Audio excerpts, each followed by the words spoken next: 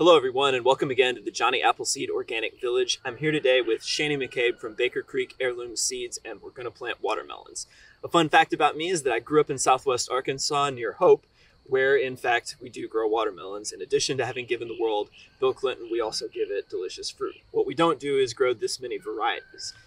So I think a good way to start this video is probably to walk through the varieties and then talk about what they need to grow. Absolutely. So we do have an incredible array of watermelon here.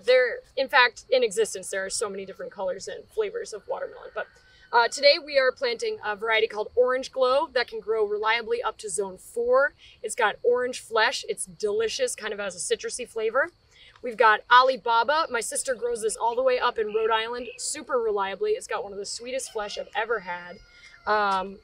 We've got Clay County orange meat or Clay County yellow meat, and that variety is from Alabama, going to grow really reliably down here in Georgia. And I love the yellow fleshed watermelons. And then we've got the Georgia rattlesnake, so super appropriate for our farm here at Johnny Appleseed. Going to grow very, very well in this region, and it's a super large watermelon. Awesome. You can probably see that we've already germinated one here.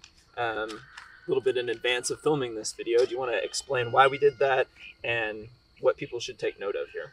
Right, so we started our watermelons a few days ago. They've already popped up. Basically, my recipe for success when planting watermelons is to make small hills and plant 3 seeds per hill.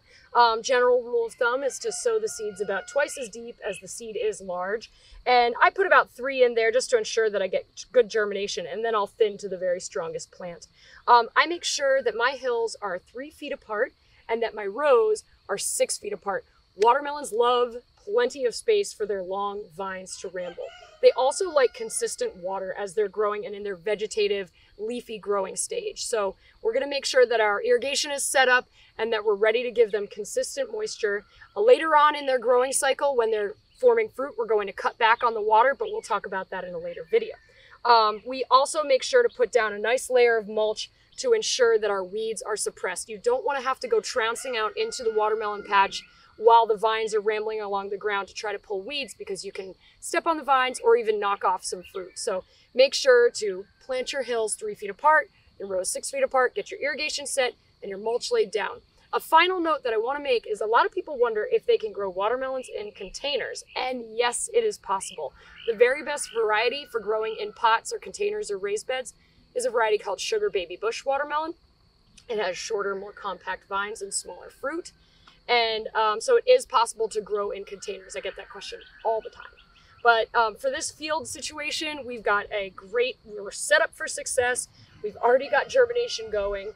And I suppose we'll sow a few seeds just to really show the technique. But following those rules, growers should have no problem. Awesome. So we always plant 3 seeds per hill. 1, 2, 3. We plant them about twice as deep as the seed is big, or about 1 inch deep.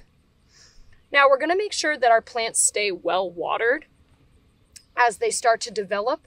They're very water hungry when they're starting to grow, when they're in their vegetative state. By the time they start fruiting, we're going to cut back the water a little bit, but we'll talk about that more in the next episode. So mulch is essential for watermelons for a few reasons. First of all, if we are growing in the north, we're going to have cool weather, and watermelons really like it warm. So a layer of black plastic mulch to warm the soil or some straw mulch is going to be essential just to get the soil evenly warm and keep the seeds really happy. Most importantly, for all locations, mulch is going to help keep weed pressure down, because once your watermelon vines start to ramble along the ground, it's going to be very difficult to enter the watermelon patch to do any kind of weeding.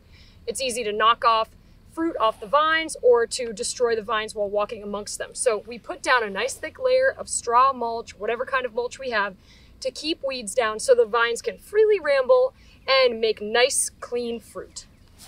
So we've planted our watermelon seeds. We know they're going to be coming up right here in the center of the hill, and we're just going to surround the hill with a nice layer of, we've got clean hay here. We've got no weed seed in this hay. We're going to surround the hill with a nice layer of clean hay. Again, northern growers are going to try something like black plastic to warm the soil. Whatever you use, just be sure to put down a nice layer of mulch to keep the weeds out so the vines can ramble freely. Another great reason to apply mulch is to keep the soil moisture more consistent. Watermelons, as they are developing in their vegetative stage, i.e. when they're making long green vines, they like consistent moisture, they like water. Once they're ripening off, they don't like as much water, but we will talk about that in the next episode.